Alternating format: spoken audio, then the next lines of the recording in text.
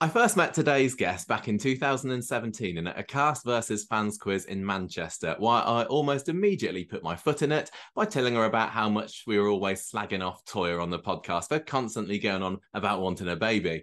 5 years later, and Toyah may still be childless, but at least she's gained a new fan in me and has become one of my favourite characters of the current cast. Here to chat about Toyah's recent trial and tribulations is someone who I have the honour of saying has become one of my best friends of the past few years. It's the supremely talented and wonderful Georgia Taylor. Hello, Georgia. Oh, hi, Michael. That's such a nice intro. That was That's that really was a long one, wasn't it? I didn't realise before when I wrote oh, that went on, but all yeah, true, all true. You have it's forgiven me for that comment 5 years ago, haven't you? I think we've definitely moved past that. Nice to see you again. How are you? Too good, yeah, good. It, You? it only seems like a week ago that we were together last. Well, it wasn't it? Was Yeah, it a week? pretty much. I think it was about a week ago since I saw you last. But we need to talk now because Toya's been up to all sorts, hasn't she? Bit of a tense week for her last week. Yes, very tense week. It's so weird for me because as you know, we're obviously a few weeks ahead, but with that stuff, for some reason, we were even further ahead. So Mm. we did So some of it you on filmed that back in the beginning, middle of July or something? yeah, beginning of July. Yeah. Um, yeah, we're talking like what, 10 weeks or something. Yeah, because So I remember you there posing out on the steps with your Conversation Street water bottle. it certainly was. I was like, if these paps are going to get anything, they're going to get me with my nice orange thermos, which they did.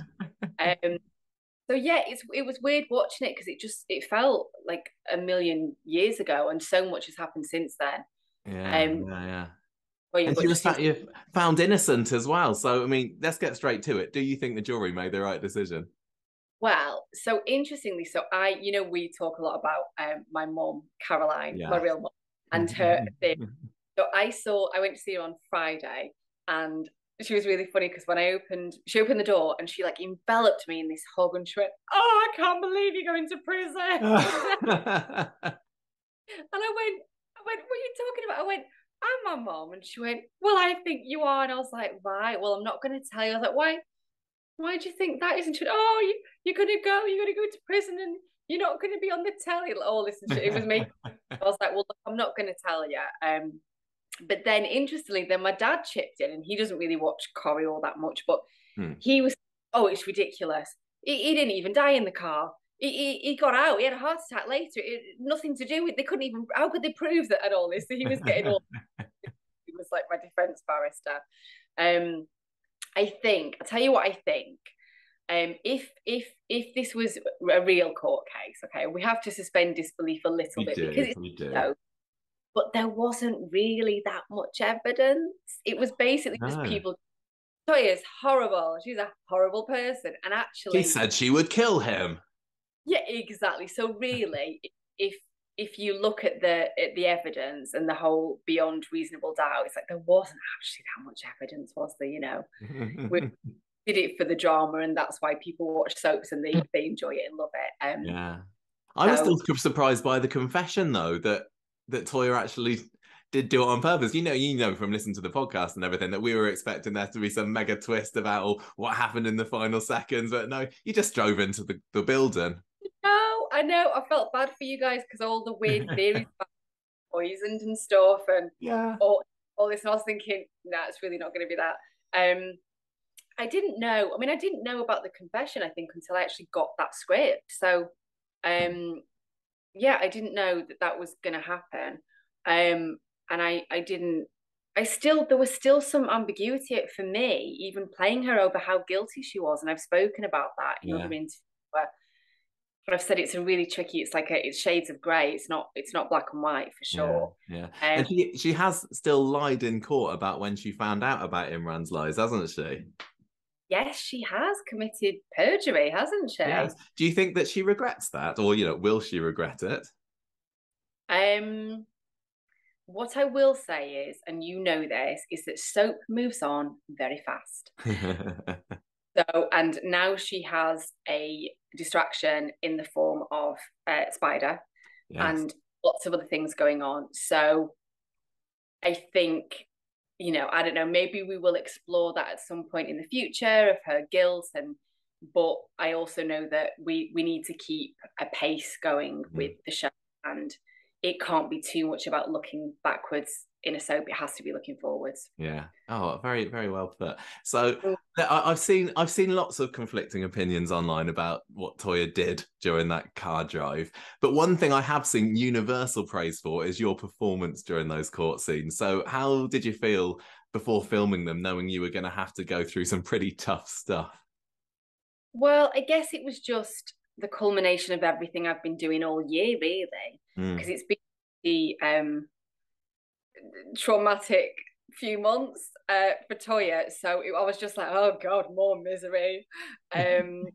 So yeah, I mean, it was a bit of a slog, I'll be honest, because I remember the week that we were in Bolton in the courts. So it was a huge, I think we were only there for, was it 3 days? It was quite a lot to pack in. And what I also filmed that week was the protest outside the factory. And it was Oh, all in the same week. And honestly, I felt like my that was a head was busy full. week. It was the busiest week. And it was just Okay. jumping from like doing the court stuff. And then we did the protest later in the week. So I was just all over the place and I was exhausted. I mean, I enjoy it. I do love my job. You know that. So Yeah. I don't want off being like a moaning Minnie because I do love my job, but it was really tiring.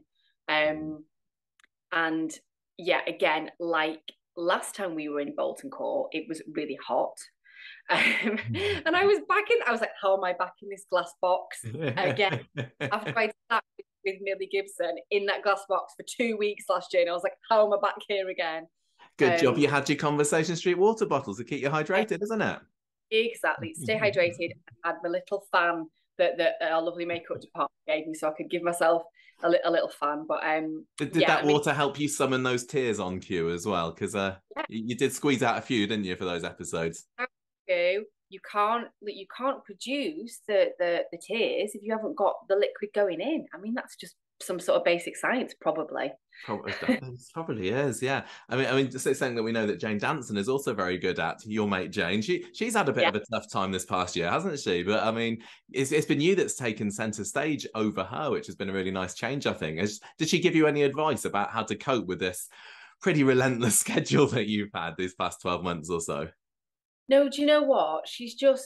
We're both hugely supportive of each other, as you know. She's one of my absolute best friends in the world. And I think it's just we try and sort of just be there for each other in kind of emotional support, but also in a practical way of whether it's like, you know, picking up a coffee for someone or just, you know, is there anything that the other person can do to make your day a bit easier? Or, you know, she'll offer to like run lines with me, or, you know, just it's all those little things that together in the package of the wonderful Jane Danson just makes her like the best, you know, friend and castmate.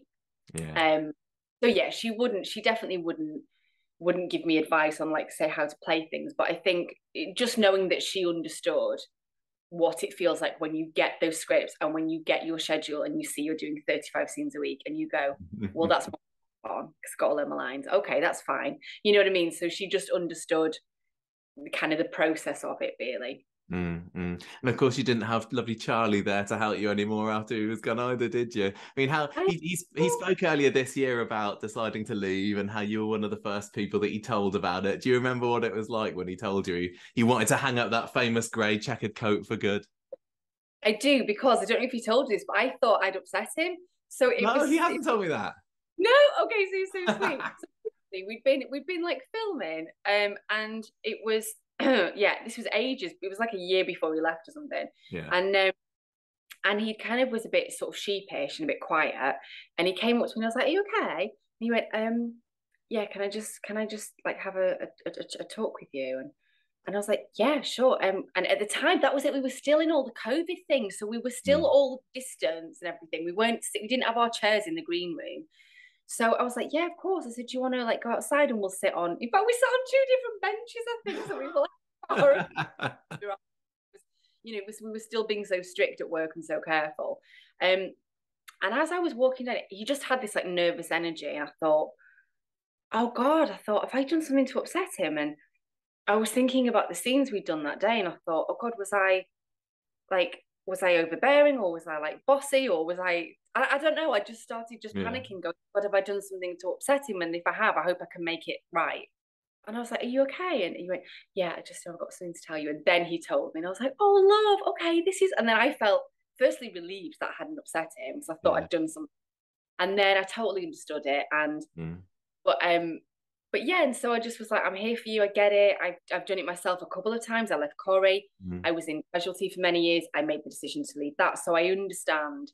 So I was like, and obviously we'll keep it secret for now. Actually, ended up keeping it secret for months and months. But I was like, I'm, support you, and I'll be sorry to see you go, but I want to see you flourish. And so that was that. Which he is. He's doing very well in his play at the moment, isn't he? It's terrific. The clothes they stood up in, tickets available still for a new matinee performance. Yeah.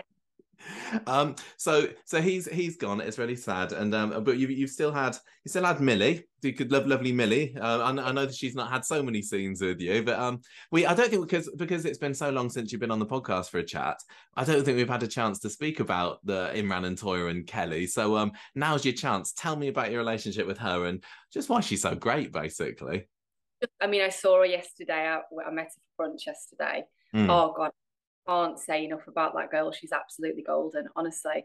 And they put us together, and we hardly. I mean, we weren't together for very long, the three of us, but we straight away, because as you know, you've met her. She's incredibly sweet and kind. She's also funny. She's whip smart. That girl. She's so wise beyond her years. And I'm just besotted with her. I want her to just be happy and do well. And I see so much potential in her. And I just think everything just seems effortless. Yeah. I honestly, I don't want to overstate the point, but I could see her being like the next Jodie Comer. I mean, seriously, I think, she's 18. Like, how is she? I know. How is she that quality day in, day out, and she's 18? It just blows my mind. Yeah, and with a big week coming up this week as well, she's been great. Did you watch have you seen yesterday's episode? You caught up? Yes, I've caught up. Stuff with Rick Neelan as well. Loving it.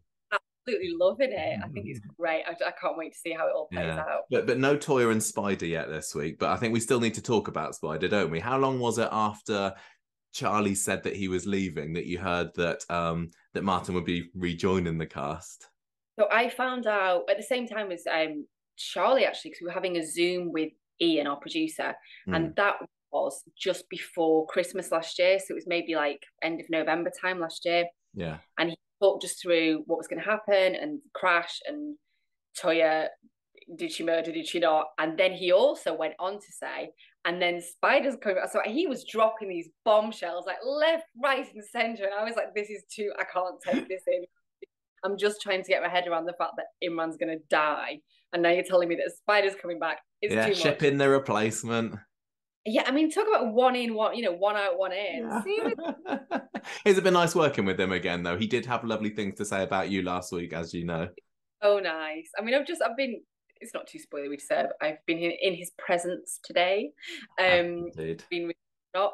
And yeah, he's just a sweetheart. He's just, he's so supportive. He's like the kind of person you want to work with. He's very supportive. He's a team player. He's loving being back and having that enthusiasm. I think that's good for everyone, because I think whatever job you're in, however much you love it, you can get a bit cynical, you can get a bit tired when you've been busy, and you get someone who's like, effectively, he's like new blood in that he's bringing all boundless energy, and it kind of just, it makes you lift yourself up to their level, because you go, oh God, God, we're lucky to work here. This is a great place. And we were talking, I was doing a scene with Julia Goulding today, and she said that, she just went, oh, I love my job. And I was like, so do I. And we just had this kind of real moment of going, this is just the best place in the world to work. But he's loving it. So he's great. I'm so lucky because, I've had Chris Gascoigne, phenomenal actor, beautiful human, Charlie, just an absolute dreamboat, and just like lovely actor, all the good things I can say about him. I could go on for days, as you know. And Martin, is just a dream. So I just feel really lucky. I'm getting all the good ones. Do you but obviously Spider's still got this secret from Toyah, hasn't he? Now I don't know where you are in terms of like filming or anything, so maybe you can't say, but how do you think that she'll react when she finds out that yet again a man has been keeping secrets from her? She's going to be fuming, let's be honest.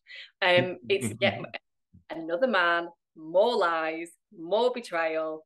It's going to be, I think she's going to be furious. I mean, look, this could be the end for them. I'd say is definitely. But they seem like they're meant to be together. I'm sorry, Imran. Sorry, Charlie. But no, Toyah and Spider are a pretty good couple. They're a pretty classic soap couple. Yeah, I mean, sure. And you know how these things work in soap. It's like often relationships are kind of on off, on off. Will they, won't they? Will obstacles in their path, will they overcome them? And that's just kind of just part of the sort of the blueprint of how we tell stories in soap is we've got that long form storytelling. So you can see the ups and downs in a relationship. And so yeah, I think, I'm not saying that they do split up, because you are spoiler free and I'm giving you no secrets. But I'm saying that if they did, it doesn't mean it would be forever, because couples. You are getting, you mentioned Chris Gascoigne earlier. Toyah's getting quite cozy to Peter at the moment, isn't she? Yeah, do you know what? I've loved it because Chris and I, so we had all that huge storyline together with baby Susie and everything, and then we just never worked. We didn't work together for like 3 years. No. And I missed him. I mean, obviously I see him in the green room and out and about and stuff, but I was like, yeah, love working with him. So just having this little sort of friendship of, enough time has passed so they can be friends, and they're both kind of over, I mean, let's be honest, they've both been through a lot of drama since they were together. So yeah, I think it's nice to keep that kind of sense of history, and that feels realistic. And it really does feel like such a long time ago that you two were together in the Rovers, doesn't it? I mean, do you wish that you'd ever, been able to have a bit of a longer shot as landlady? No, not, my feelings on this, Michael. I know. I want you to say it on record. You know what? It is an incredible privilege to be a landlady of the Rovers. Yeah. I just personally don't think that Toyah was necessarily a good fit at that time, is what I would say. Yeah. I think it was kind of sold to me that it was going to be sort of the three sisters running the. Yeah, that was great. I loved that. Yeah, exactly. Now that worked. So the kind of the Eva, Toyah and Leanne, the dynamic between those three, that was great. But we just didn't have enough of it, because what happened was the baby drama took over. So it became less about the dynamic and the chemistry between these three very different, independent, strong women running a business together, and it just became about hiding a secret baby. Do you know what I mean? So I think it's a shame, because perhaps that was a missed opportunity, and I think as a threesome we were strong, but I think the baby, the Susie stuff kind of took away from that. And you did give way to a very good Rovers landlady as well in Jen. Absolutely, yeah, exactly. So I was more than happy to pass that baton. I really was. And I know you're a bit of an avid Corrie fan anyway, aren't you? Not just being in the show, but you love to watch it. So it must be nice to know that, there's only a short list of landladies and you're one of them. Yeah, I mean, I'm sure if you ask the average person on the street or the average Corrie viewer, there's a fair chance they might have forgotten that Toyah was honestly, sometimes I forget myself. But yeah, you can't change what is written in the kind of history books of Coronation Street. So yeah, I guess I'll always have that. Do you think it helps you as a performer to also be a fan of the show? Oh, that's a really good question. Oh gosh, I don't know, I don't know. I think what being a fan gives you is it gives you a certain you hold the show in a certain esteem, you have a certain respect for the show before you walk through those doors. So I think that's no bad thing. Yeah, I don't know, maybe being a fan, I mean, we're so led by the writing, but I think understanding the kind of makeup of that show and the kind of the balance of comedy and drama, and just the kind of almost the language and the rhythms of scenes. Sometimes that it does have its own style, I guess. So I think being familiar with that maybe on some level makes it easier to make that transition into, oh, this is, this is this kind of job, and every acting job requires different parts of your kind of your skills to be used, I guess. So and yeah, your mum's watching as well, don't you? Because she's also a bit of a fan. Oh, she loves it. Always Oh, got lots to say. Hello to listen, George's mum. We hear all about your opinions. yeah, the theories that Caroline comes out with, honestly, I can't. But I'll tell you what else she always does, that thing, and she was doing this on Friday, is when something comes out, she always goes, well, I knew that. I said that. And I'm like, you didn't know. You said, I mean, you said something that was literally the complete opposite of what happened. But and it's like, how nice to be able to do a job that makes your parents proud. Like, what you're doing, like, that's a really nice feeling. So yeah, and she loves it when I'm on the telemax and on the front of the TV choice or whatever. So she must have been fuming when Imran had that one night stand with Abby. Well, I don't know, because she's such a big fan of Abby and such a big fan of Carmen, and quite rightly. So I don't know that she was as bothered as she should have been, maybe. But no, she loves Sal. She's like, oh, she's fantastic. Oh, she's a wonderful actress, which she absolutely is. And I'll tell Sally, I'll like message her and stuff. And I remember at the NTAs, was it, when Sal was up for an award and she had this beautiful like red sequin dress on. Yeah, I think that was NTAs last year. Yeah. My mum was like called me and she said, "Oh my god, I couldn't take my eyes off her. She was like breathtaking." So I messaged Sal straight and I was like, "I have to patch," because she was going, "Will you tell her?" And I went, "Mum, I will tell her." So I messaged. I was like, "Oh, I'm just saying, you look so incredible," and she couldn't take her eyes off you. And she was like, "Oh, that's really sweet." So she's a big fan of Abby and Sally Carmen. As are you, and you're very close friends with Sal as well, aren't you? So it must have been nice to have had so many scenes with her this year, even though you have been at loggerheads for some of them. It was cracking, and I loved it because she's an absolute powerhouse. So the fact that I get to work with her and Jane Danson, I'm like, two of the strongest actresses on TV, I would go so far as to say. So the fact that I got to be kind of, especially when the truth came out and then there were scenes that were just a bit more fiery where I was kind of going for her, you're going to get so much back from that other person. So it was a yeah. Do you think that going forward, Alfie and Abby are going to be much of a part of Toyah's story? I don't know. I think it will be referenced, and I hope it won't be forgotten, because I don't think it should be. But I don't know that it's going to be. I don't think there's going to be loads of it, but maybe. Do you know what? Hopefully, when it's things like the anniversary of Imran's death, or the anniversary of Imran and Toyah's wedding, or hopefully the script writers will, they have all these dates and things. They're aware of them, aren't they? So yeah, hope maybe they would be the moments when there could be a little scene with the three of them. Yeah. I mean, Imran's death, the anniversary of that is probably the anniversary of many a disaster, really. What with it being Britain's Got Talent week, things just so happen to happen in Weatherfield at the end of May, early June. So you never know. I mean, if you live on that street, I would say just go on holiday at that time of year. That's a good time to go. I can't remember who it was. Was it Leanne maybe last week said on the programme that Toyah has robbed Alfie of a father, and what's he going to say when he grows up? So I wonder whether, if you and Alfie and Abby are still in it years down the line, there's going to be a bit of a story where he finds out what Toyah's done. Yeah, that's a really good point, actually, because they had quite recently, wasn't it? Jack only recently found out that about Molly, yeah. Yeah, and that was like how many years later? 12 years later or something. So I mean, yeah, of course, who knows? I think as long as if the characters are still in the show, there's every possibility that we can reference those things for sure.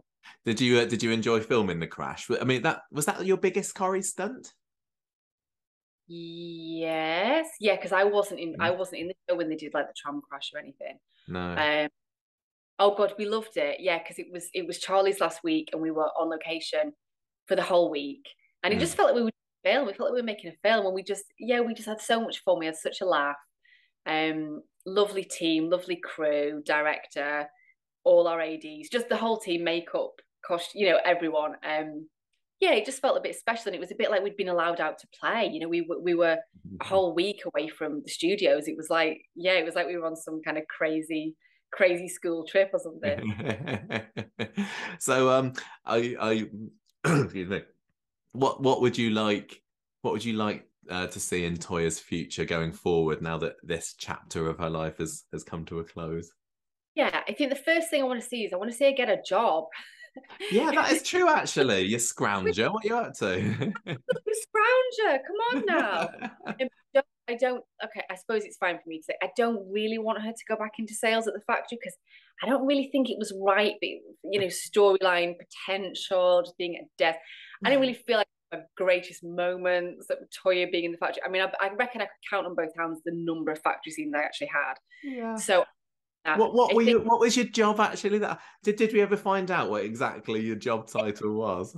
I just said something on the telephone. Phone in Underworld.